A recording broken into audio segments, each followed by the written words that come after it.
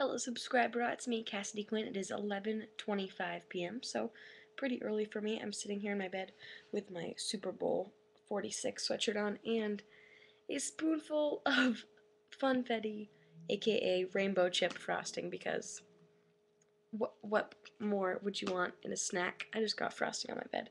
Anyway, so today's VEDA topic, doing the topic for once, is to give your opinion on something happening in the news today. So, I have an opinion on something. Have you guys seen the video of the girl? It's a security camera video. A girl in northern China is just walking down the street, texting on her cell phone, and falls into a sinkhole. She falls 20 feet underground into a sinkhole. A taxi driver driving by has to get out of his car and climb 20 feet down to save her. Meanwhile, the walls of the undergrounds of China are like closing in. Like, if you've ever thought about digging to China, you probably would have found that girl somewhere along your way texting on her phone. Like, help, I'm in the ground. Tweet, tweet, whatever. So, if you haven't seen the video, click over here to go see the video from Mashable's website. And it's pretty funny. Honestly, when I first watched it, I started laughing, and then I realized, wait, I should make sure and watch the rest of this video to make sure she's okay, because she just fell into the ground. Like, have you ever just seen someone fall in the ground? I've heard of quicksand, I've heard of holes in the ground, but I've never heard of a hole in the ground that no one can see, and all of a sudden someone just falls through it. I'm sorry. It's not funny. She could have gotten really hurt, but she is okay, as you will see if you watch the video. So now that you guys have all seen the video, hopefully, I will tell you my opinion on this, which I've kind of already. So a lot of these news organizations that are covering this story are saying this is just another example of someone texting and being distracted and walking into something dangerous. Literally, in this case, walking into something dangerous, a sinkhole.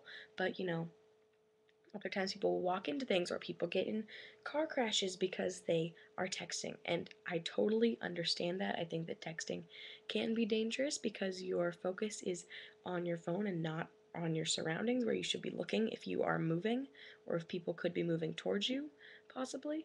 However, in this case, I think even if this girl was not texting, she still wouldn't have been able to know that there is a hole in the ground that she can't see and that she's going to fall into 20 feet underground. I personally don't think I would have been able to know, because it's not, if you've watched the video, which again, watch it if you haven't, if you watch it, you can't see that there's a hole coming. There's this like tiny little marker on the sidewalk, but there's no like big orange cone or caution tape or anything else that would signal there's a 20-foot hole you're about to fall into. Be careful, people. Yeah, nothing to signal anything like that. So in my opinion, this is not an example of how texting is dangerous. This is an example of how you need to be clear with your signage and protect the people of China and wherever you are in the world if you are digging holes in the ground.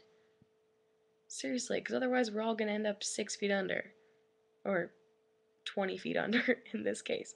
So, that's what I think about that. Let me know what you guys think in the comments below. Personally, well, before I tell you this, have you guys ever hurt yourself or almost hurt yourself texting, or hurt somebody else or almost hurt somebody else texting? Personally, last night I was walking home from the gym, walking down the sidewalk, and I was texting or tweeting or something on my phone, and I almost walked into a mailbox. Not like a small mailbox, like one of those huge, like US Postal Service, like giant boxes on the street, because I wasn't paying attention, but almost is the key word there.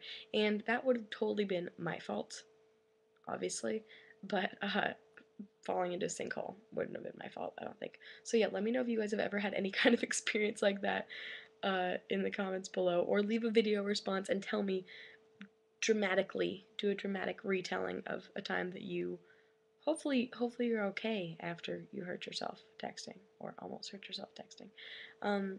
But like I said, this is not meant to be a PSA, but yes, texting can be dangerous, but mark your holes in the ground, people. Seriously. On that note, good night to all. This has been another little episode of VEDA. It is what was today? Day 25? We do not have very many days left, people. Not even a whole week. What? Good night.